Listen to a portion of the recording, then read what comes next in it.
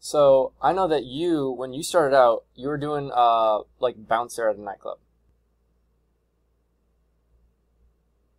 Yeah. And sorry, the internet's kind of like going in and out, so hopefully this doesn't go to crap again. Um, and what else? Well, it's starting to come back now. All right, good. So you were doing this. You were kind of doing it like I'm doing it purposely, which was on the side. Am I correct? Yes. All right. And how long, like, was it before you got like your first paid client right after you started the training? That was within like 3 weeks, I want to say, 3 to 4 weeks. And if I'm allowed to ask, or if you're comfortable saying, what was like the just general type of company? Was it like a jeweler, a certain like brand store or something? When I first started, I obviously reached out to people who I knew more or less, and I worked with a personal trainer, and I was also working with a company that I know who manufactures steel roofs, and those were my first two clients. So you went to people you know. Okay, that makes sense. Because Yeah. I'm not sure if you've seen it, but like I know I've commented a lot on Ryan's channel. I've commented a little bit on your channel, and because a lot of people have been saying, I see them asking you and Ryan, like, what if we don't have an LLC, or what if we don't have this or that? And it's funny because this is technically my third official. Like I've created a lot of businesses. Most of them just I haven't been passionate about, so I don't go through with it.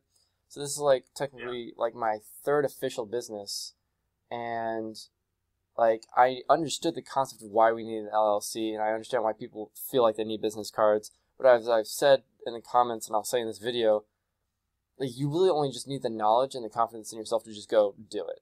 And just like you went to people you knew, and so what I did was recently I thought, well, I audited this bar and pub right by Notre Dame because I'm around the Notre Dame, Indiana area.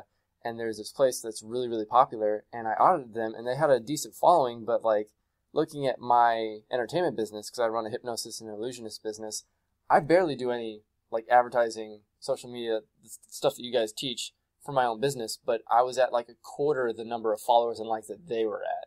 And they were well-established years before me, so I told them, I was like, hey, look, I got an entertainment business, I'm local too, but, I'm right behind you, in a sense. I'm like, this is what you could be doing instead. And I found out they're using Yelp, which is how I found them to begin with. And I said, me and my friend come here every year to drink for your drink specials, and I would like to generate you more business. So, and I think the one thing I want to point out to people is when I went there with the intention of doing that. And like you, I went to people I knew and businesses I knew.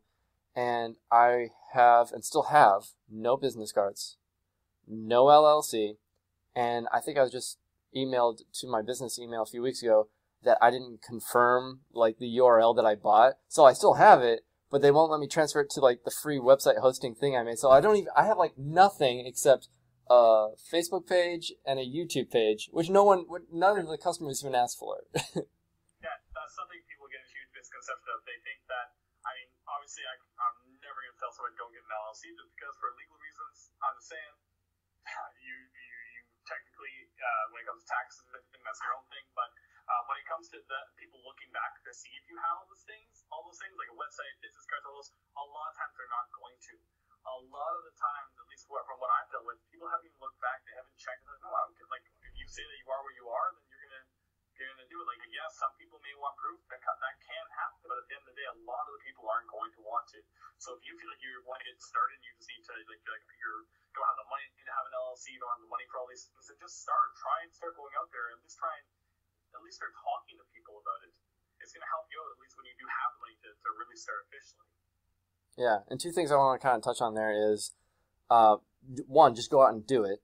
I think I mentioned this in one of my first videos on my YouTube channel, which was I used to have the driving position with Jimmy John's downtown where I lived, and before I left there to run my entertainment company full time, I remember talking to one of the managers, and they said, we take people the most seriously who don't just call in every other day because their mom or dad told them to, but they're physically coming in, saying, what do you have open? When can I apply? Let's go ASAP type thing. They take those people the most seriously. So you can do email and calling, and I actually just got confirmation for a meeting next week when I get back after my show this weekend for winery in northern Indiana, which was pretty cool. And these people originally, like a month ago, I thought I lost them because they're like, yeah, we don't normally pay our people that much. We already have someone who's doing this.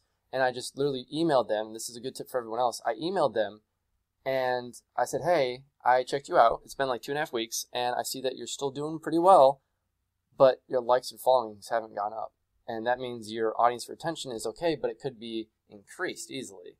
And you could have bigger sales still. And you have a good reaction to this event you're doing, but because of the lack of likes that you don't have, this could also be improved. And eventually the guy emailed me back I think 4 or 5 days ago, and he said, honestly, I just saw this, and I guess I would be dumb not to at least ask what the free trial is.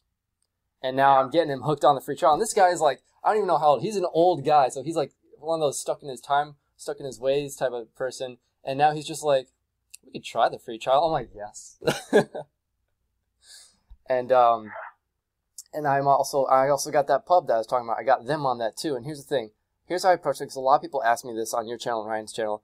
I literally just went in and we were drinking for like a half hour, and then I looked at the waiter and I said, hey, is your manager here? Can I speak with him? And he goes, yeah. And I go, by the way, really quick, this has nothing to do with your service. We're super happy with you. We're not mad at you. This is not about you. He goes, oh, okay.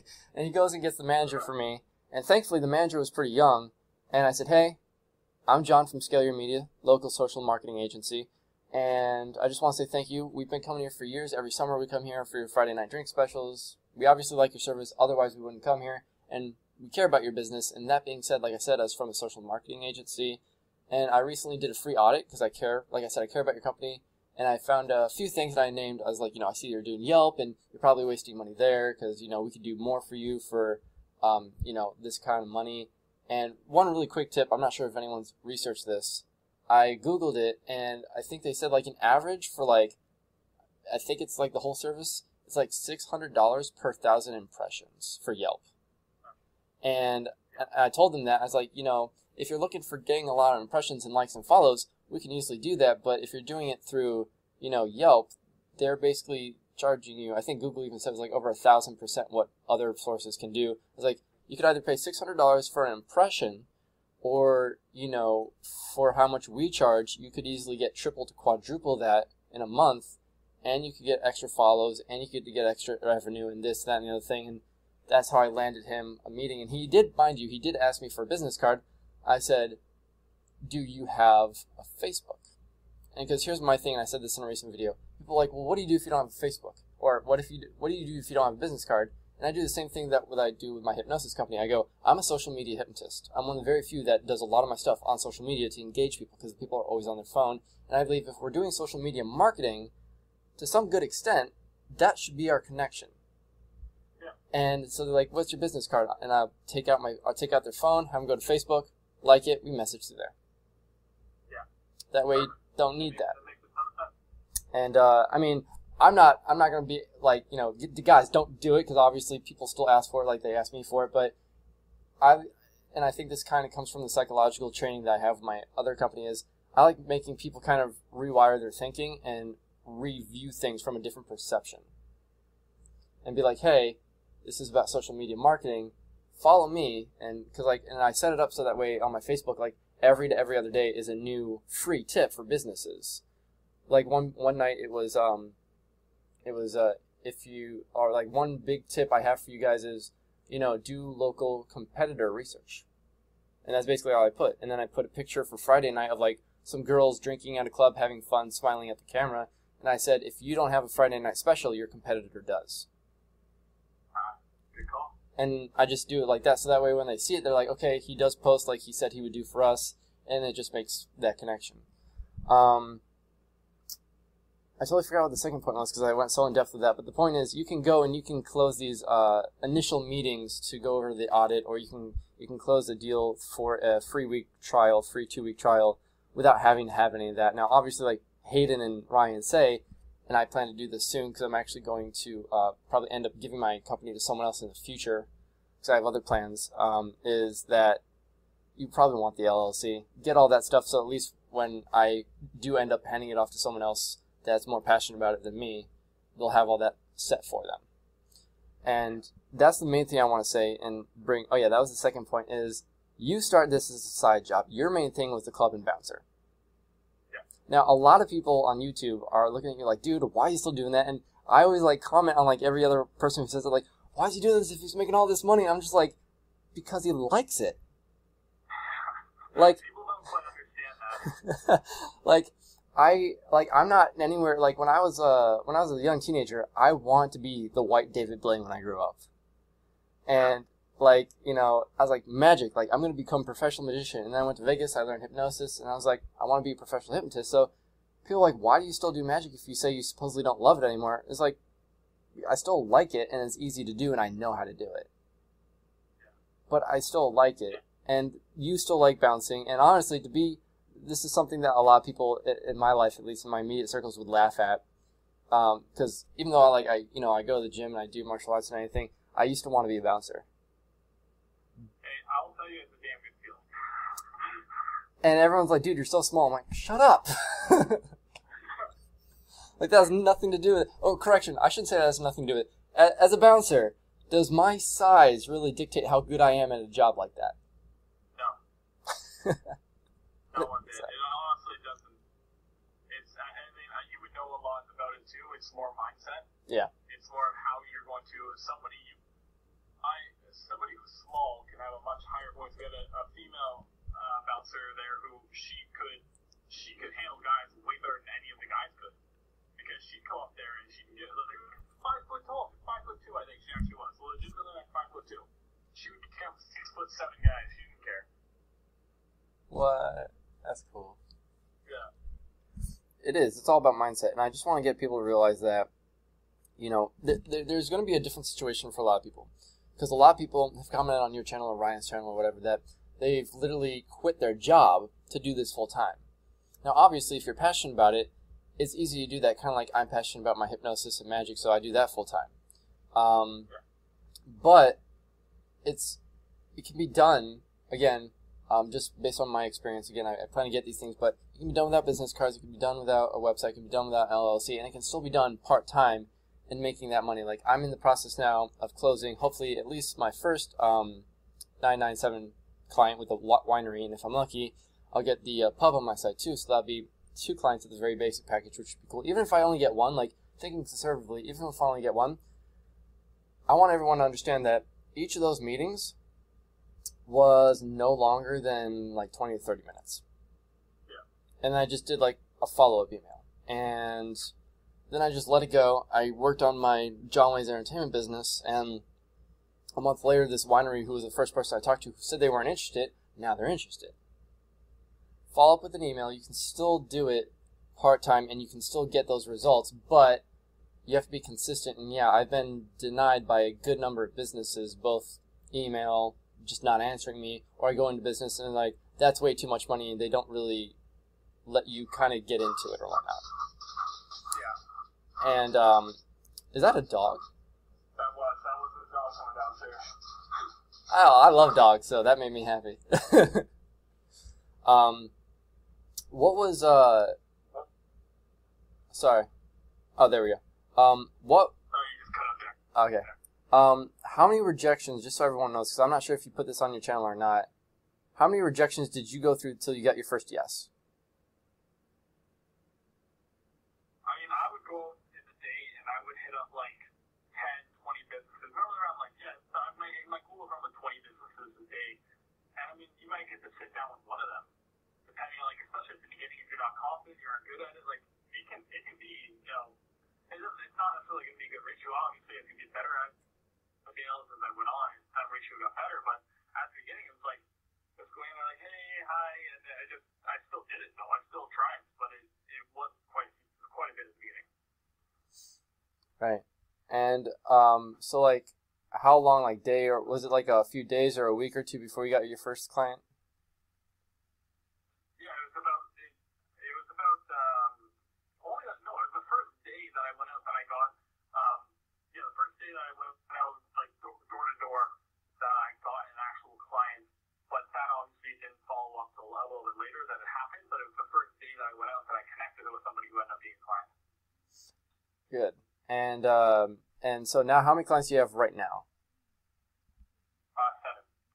7. Okay. And you're still bouncing? I am still bouncing. I'm actually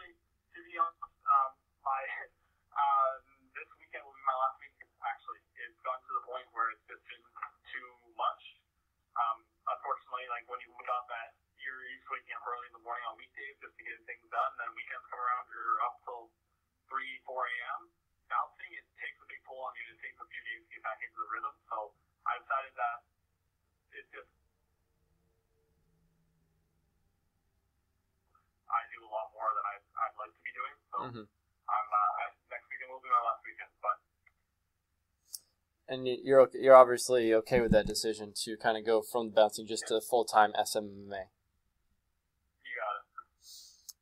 Man, that's crazy. And really, just really quick, because I've tried to answer this for other people too, and I think some people, I'm not sure what the deal is, whether or not they like just try to poke questions at you and hoping that you'll give a bunch of information from your course away for free, or if maybe they watched or they bought your course but didn't listen to everything because they just got so excited.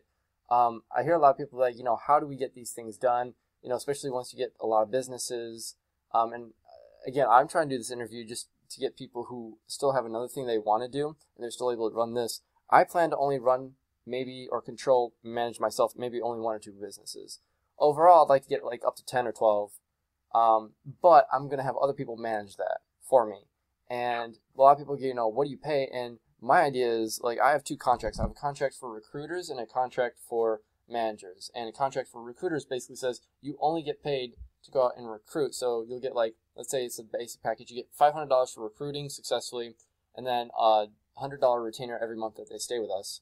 And with managers, let's say they get a basic package. It's $500 for recruiting the business successfully, and $500 a month that they stay on board and you manage them. Would you say that's a pretty good deal? I would say, yeah. That's 100%. That's how I was doing for recruitment. What I was doing, I stopped doing now. What I was doing, and I said that if you go get a client, you'll get half of whatever it is that they pay monthly up front, and then every month after that, you'll get 25%. And it was a pretty, like, it's a good deal. You're gonna get $500,000 a month client. You're gonna get $500, and after that, you're gonna get $250 every month for just nothing. So. Yeah, and I think that's a cool thing too, because it allows us to still run our company, especially because I'm trying to get more managers on board. Just because, again, I'm at a point now with my entertainment company where I'm about to literally go almost nationwide, and it's neat. But I know that between now and like October, when my big national show is, that between now and then I got to get more managers, and I'm gonna have to have more people managing like all these different companies that could actually use it. Meanwhile, I might even eventually have to pay someone to manage the 2 that I want to manage just because I got to go on the road. But so for anyone who might be in my position that wanted, has more than one thing going on, get a manager contract. And I guess, if someone wants it, they can hit me up.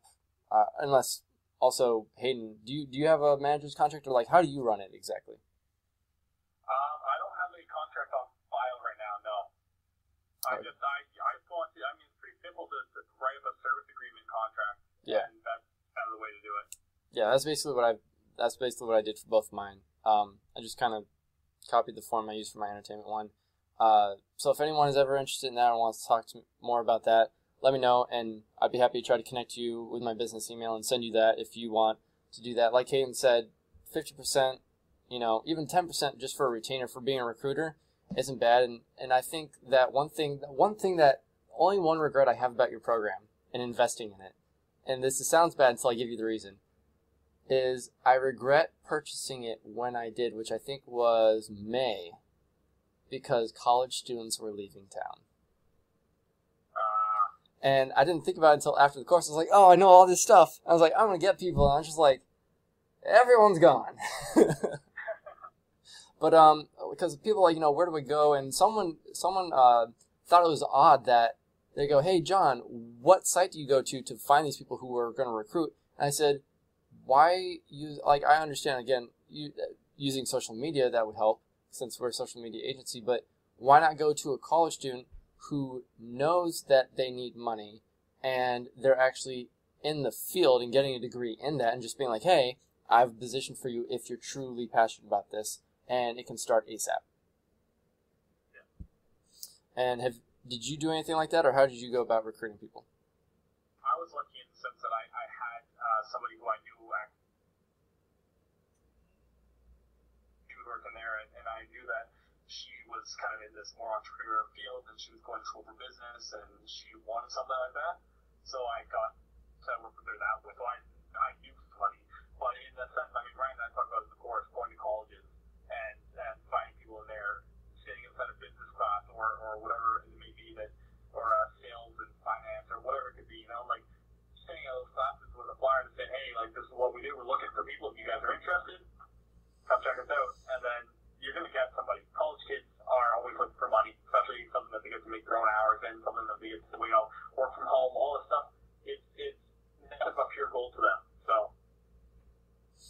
So how many people do you have on board right now helping you, if any?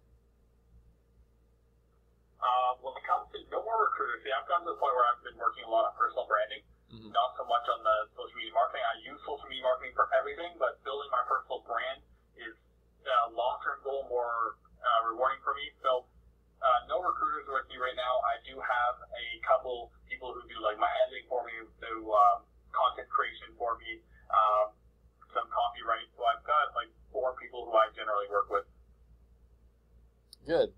And is it expensive? How do you pay them exactly? Because I know some people ask that too. Yeah, no, it's not that bad. It depends where you get it from. I mean, like my editor does like my YouTube channel and my YouTube videos, and some videos I enjoy editing. For some stuff I edit myself, but he does some of my YouTube videos for my clients, and he's from the U.S., so he's a little bit more expensive than maybe somebody who was from wherever. You get people from all over the world to edit your stuff, but at the end of the day, he's a really good editor. I resonate with him really well. So I normally pay through PayPal most of the time. That's just my way of doing things. I keep track of everything through PayPal, because that's where I get paid for. When there's course sales or anything, I generally get paid through PayPal. So I pay other people out there. When it comes to like editing a video, I mean, you can give somebody on Upwork $3 to edit through like a half-hour video and cut it down in 2 minutes and do some cool edits. Like, it's not very expensive to outsource at all. I think it's a matter of using like Fiverr and Upwork. You can get the work done for way less money and way less time, and have a lot more time to yourself if you're going to utilize that. So to answer your question, it's not very expensive. Number-wise, I couldn't give it to you exactly like how much everything costs, but yeah, it's very expensive if you outsource correctly. Yeah, you just got to do your research when you use places like Fiverr, because I know I've used sources like that for my own company, and you definitely want to make sure that there's a good amount of information on them and stuff. Oh yeah, read the reviews. There should be a ton of reviews. Look for somebody who's been on there for a while, who's got a bunch of reviews. It won't be that bad then. And now, one thing that I always think about, and I just figured out how to do this for my other company, and I'm still trying to kind of manage things with Scale Your Media, because I'm not the biggest fan of certain things like Google Plus. Honestly, don't care about, and as far as I'm concerned, with all the marketing training I've taken, no one really takes it seriously. So I pretty much avoid that platform overall. There's only one business I've audited that's used Pinterest. Otherwise, we just jump on Instagram, because listening to Gary Vee myself, Instagram is definitely kicking it up a notch, and they're becoming way more relevant every day. How would you personally use social media, the different platforms, to tell different sides of the story? So, for example, like for my Scale Your Media YouTube page, I put out videos that are helpful for people wanting to learn how to help other people. And then for my Scale Your Media Facebook page, I'm not sure if I just said that twice or not.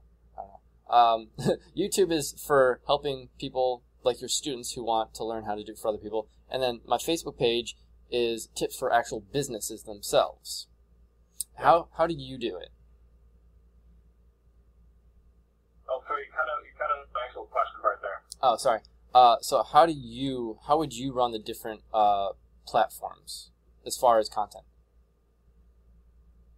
Honestly, when it comes to content, if you're there's not a huge difference now between Facebook and Instagram whatsoever, because they're getting to the point where they're fairly similar in the sense of, if you're going to post a picture, you can post it on Facebook, you can post it on Instagram as well. If you're going to post a video, you can post it on Instagram as long as it's under a minute long or whatever. I think it's more than a minute now, whatever it is. And besides, you can swipe over now, right? You can post a 5-minute video if you just keep swiping to the next one, if you know what I'm talking about. Instagram allows you to post several things. So it hasn't differentiated a lot between those two. One thing I would say about Facebook is that it has a lot more shareability, in the sense that things can go viral much easier on Facebook, because people can share it a lot easier than they can. Like, a page can't really per se go. It can go viral on Instagram, but it's much easier to do on Facebook, I find. But if you're doing content, no matter what, your content should stay consistent. I mean, if you have a business page on Facebook, it's going to be the same on Instagram. You're going to be posting the same content. That might be slightly different on Facebook and slightly different on Instagram, just to make it friendly for each platform. But at the end of the day, they're going to be the content itself. Yeah. The core content should be the same. Yeah, and I think that's basically what I tell my clients is, like, for example, with the basic package, we do the whole. I describe the YouTube video as a 30 to 60-second intro video where we film in and outside the venue both day and night, and then we just throw something together. And I do all my video editing, so I would do that for them. And then we would use a lot of cross promotion. Like we'd throw that onto a link onto Twitter. We'd throw a little snippet of it onto Instagram, and then we would advertise it as a picture and tell people on Facebook to either go see it on their YouTube, or if Facebook is one of their main things, which for most businesses it is, post it on the top of their Facebook and then pin it there. So every time someone comes there, whether or not they're new, they can see kind of what's up to date. Yeah. So lots of cross promotion. And I think you're right, because Facebook, I believe Facebook bought Instagram. So basically they're being managed the same now. So I suppose that kind of, and I've already seen this done, is, take a picture on Instagram or take a quick video, have a little description, and then just cross promote on like Twitter and Facebook. Yeah. I think people just kind of overthink things sometimes. They're just like, oh no, every platform's got to have like the idea of what you're advertising for that day, but in a completely different way. No, they've gotten to the point now where they're all the same. I mean, like obviously an Instagram story, and the best part is you can take one piece of content, you can take a picture or a video, you can take a video, and you could then break it down for Instagram, put a bit on it there. The full thing's on Facebook or on YouTube. A snippet of it is on the Instagram or is on the Snapchat story or on the Instagram story. Like, it can be broken down into 20 different ways. You only need one piece of content, but like I said, it's just then divided into the different ones, however it is that they fit. Yeah, that's true. So I think that's mostly what I remember. Most of what I remember and most of what I had talked about. Big question, I guess, because I think a lot of people would probably enjoy this question. What's been your biggest client up to date? Biggest client was a client I worked with who did bath bombs, and they were huge money-wise for me, and also huge success on their end because it's such a viral thing. Like, they're so easy to sell that it was a ton of success on both ends. I've never heard of bath bombs. I'm not gonna lie. You've never heard of a bath bomb? It's some things that you'll see what people call white chicks use, where they drop it in the water and it like fizzes up. In the bath. You know what I'm talking about? Oh, I know, but I'm imagining it. I can see it in my head, but I just like, one, I just like the fact that like it's a popular thing, and two, you just opened it up with white chicks. Like, oh yeah, white chicks just drop it and it gets fuzzy and fizzy. I'm just like, okay, that sounds normal. That's probably the best way to explain it to somebody. So is that like one of the bigger paying clients then, obviously, too?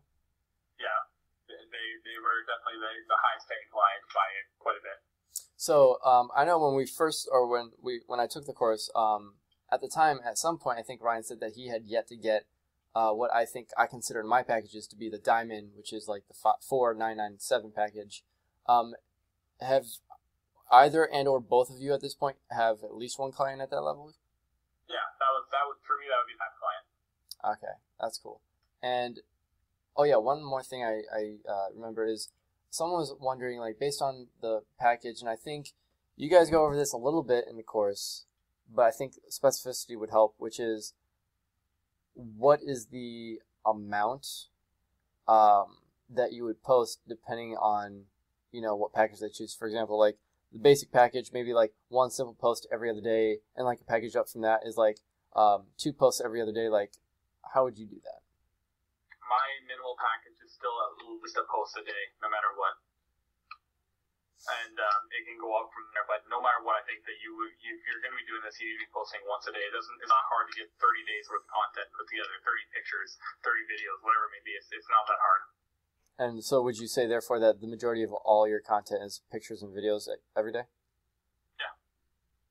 Okay, because I know some people are just like, I don't know if I should put a picture or if I could just put text up there, and I find that, at least with my other company, I was doing a lot of just text, like, hey, this is an update, or hey, check this out or whatever. But the first time about a year ago that I put a picture up from my show, and then I said, congratulations to this graduating class or whatever, it got a huge amount of traction. Yeah. And yeah, no, pictures and videos are going to do way better than text all day long, and especially videos now are killing it. So do you have any, because we're about 31 minutes into it now, do you have any last minute tips as far as someone who's just doing this on the side and anything that maybe you've experienced that you think would be helpful for them? I think that surround yourself, if you're going to be doing this, how I learned and how I learned quickly was surround yourself with it. If you're in the car, a lot of people say, I don't have time to learn, I don't want to sit there, whatever. If you're in the car, you've got time to listen to an ebook or a podcast on social media marketing. You've got time to listen to Gary Vee or whoever it may be, whoever you enjoy listening to. Like, you've got the time to sit there and listen to them. If you're in the gym doing whatever, there's so much time in the day that you have time to learn. And if you're not spending that time to learn and actually take it seriously, then you're not going to end up succeeding quickly, at least, or at the pace that I did, because I surrounded myself with it. I knew when I walked into a business exactly what I was going to say. Another thing would be don't focus on what your background is in the sense of, like, just go out there and spend the majority of your time learning, and then the other half of that time going out and trying to get clients.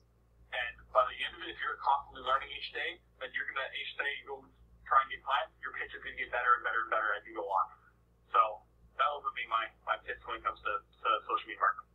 I'd have to agree for two reasons. One, and I was telling this to one of the organizers at the fair I'm performing for tomorrow, a lot of what I've done professionally, business-wise for my company that people like value-wise from what I give is from something that, to put it in nice terms for YouTube young audiences, that I messed up.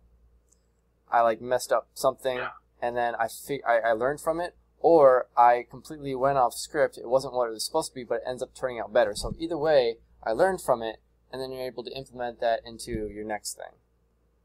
And I think that's honestly legitimately where some of my best stuff has literally come from. I get an idea and I throw that in just spontaneously, and then they love it. And then I have my colleagues or my interns you didn't script that. I'm just no, but we're using it now, and it's just it comes. I love those are some of my favorite moments ever. One last thing I have for you: is there any type of trick that you can do on a Skype call? Are we talking magic trick or hypnosis? Hypnosis.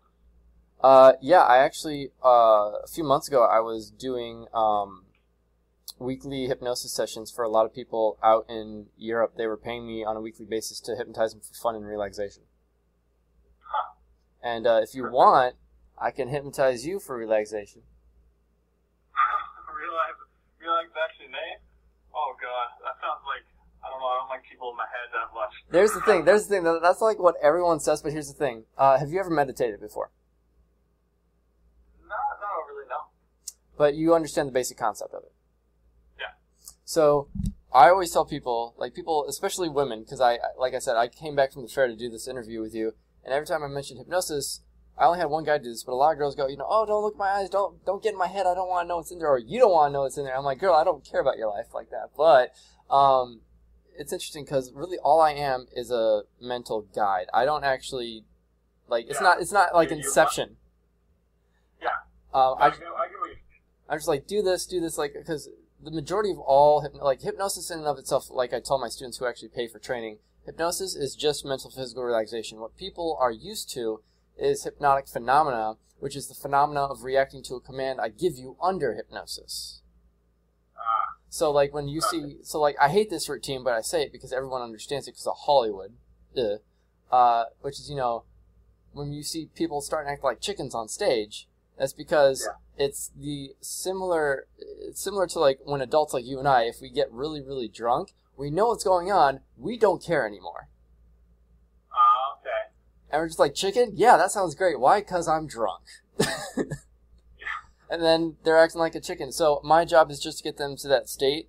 Obviously, I don't get them drunk. I was about to say synthesize. I can simulate a drunk or high experience with hypnosis, and I've done it successfully to people who have both smoked and drank and not smoked and drank, which is very interesting. And it's also one of the biggest things that I don't think people are aware of is people are super skeptical about it. But here's two things. One, I always say now, why is it so hard to believe that the most powerful tool on this earth that created everything that you see that isn't nature has the ability to help you? Yeah.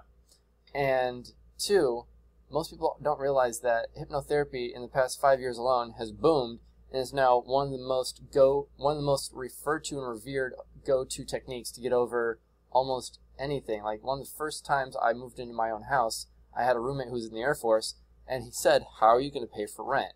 I went up to him, and in 5 minutes, I completely alleviated his PTSD for that entire night. And Wow. he said, "I feel better in the past 5 minutes than I felt in the past 5 months." Wow. And, weight loss, smoking, PTSD, ADD, ADHD. Me and my mom joke, I think we think I might have ADHD, which is part of the reason I sporadically bought your program, because in my mind I was like, okay, I got this entertainment thing, but high school season is coming to an end. It's summer. I need more money, and I trust Hayden and Ryan, and it looks pretty easy. And in theory, it is, but you have to. By the way, this is a huge tip. You have to implement, people.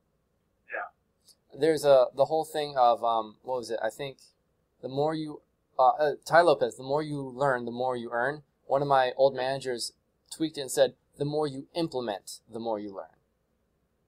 Very true. If you get Hayden and Ryan's program, you will learn things. You have all the potential to literally make thousands, if not tens of thousands of dollars if you implement.